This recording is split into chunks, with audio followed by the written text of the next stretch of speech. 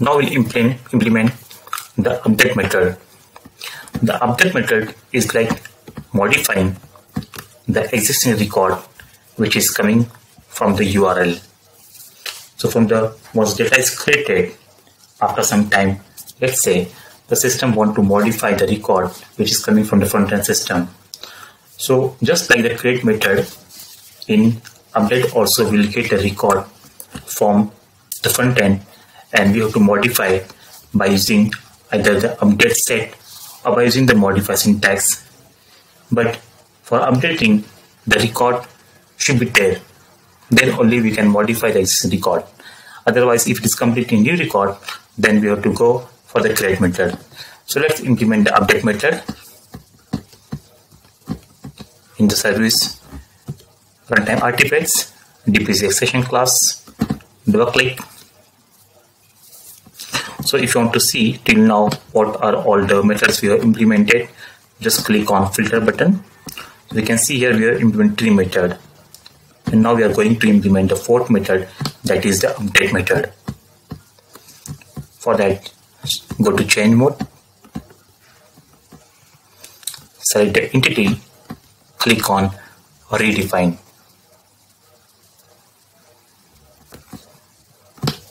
Remove all details from here.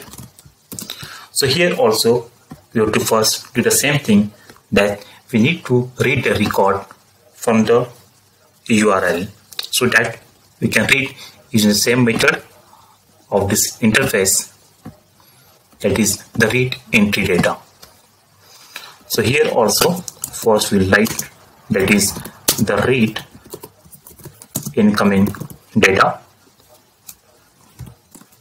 do the data declaration, and here again work area underscore entity is like er underscore entity,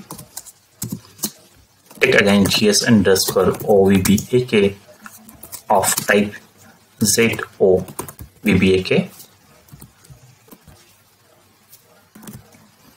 Now read the incoming record, follow the same steps which we have done last. Click on pattern, adapt object pattern, IO underscore data provider, entry provider, and the method that is read underscore entry data.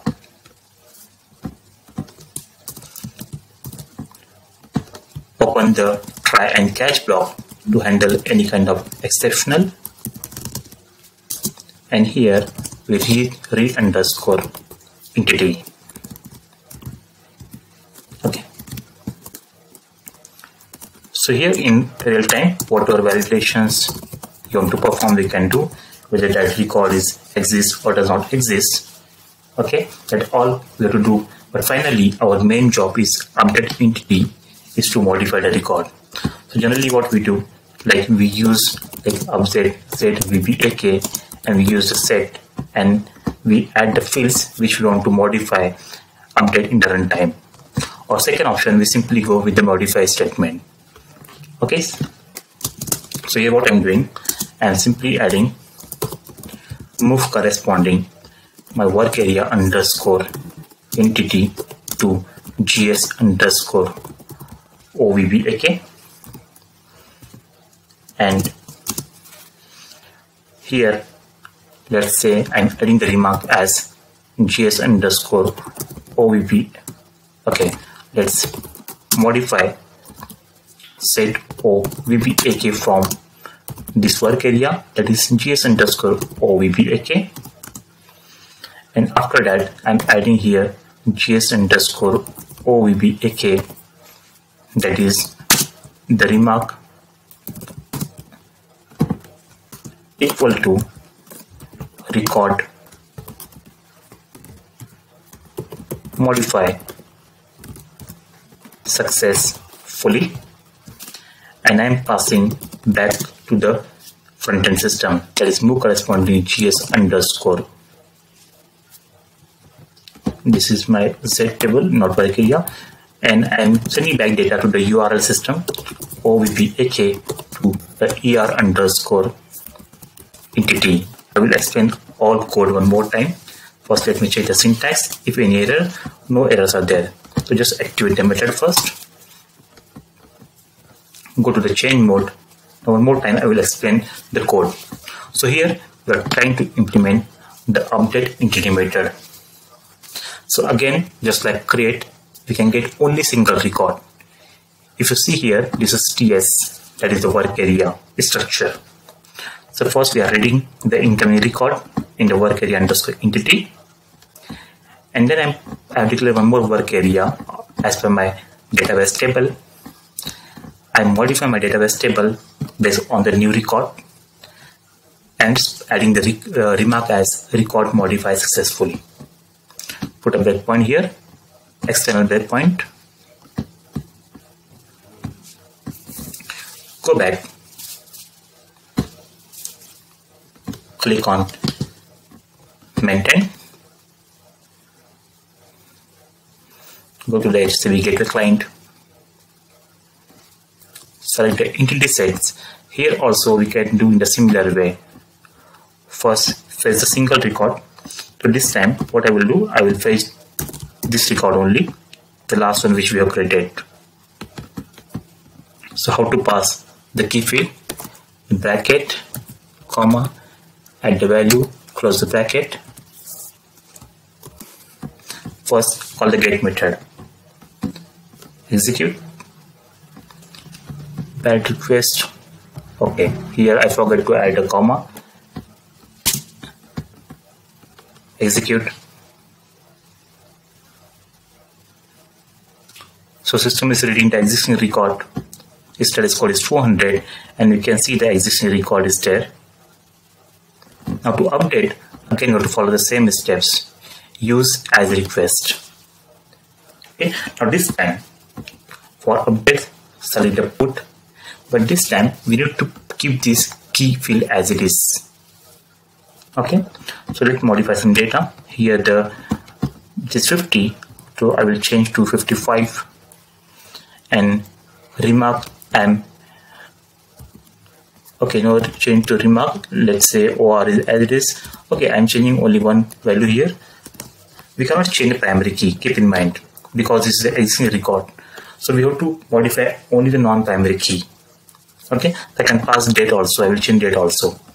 Here it is 50, I change to 55 and this date is 35/2019. So I will modify the date also. Instead of 35, I will make as, let's say, 25. Okay, so better just go with today's date. So I'm modifying the date also of the existing record because date is not my primary key, so I can still modify the record. Fine. So what we have done, first we have called the get method by passing the key field. The same record we have used as a request. We have changed the content which we want to modify. We have selected the radio button as put. While put, we also need to pass the key field, which is mandatory. In create, we have to remove this. Okay, keep this in mind. Execute. So successfully our breakpoint is triggered in the update underscore entity method. Great. Just press F6, read the record. So you can see, okay, I passed 558. So important is date because I changed the date to 2709. F5, press F6, modify the record, add the remark, effect. See, it's just 204, no content, but it's green color. Okay, so just refresh this. See here, the quantity changed to 55 and here the date is 27/09/2019. Inside we have seen the value is 550. That is the internal format, but when this is updated, we can see the 55. And as I change the date, so we can see the same record with the new date. It's the record of 28. So this is how we have to implement the update entity methods. So we have done with the create, update, get and get entry method. The last one which is remaining in this CRUD operations is the delete. The delete one we'll see in the next session.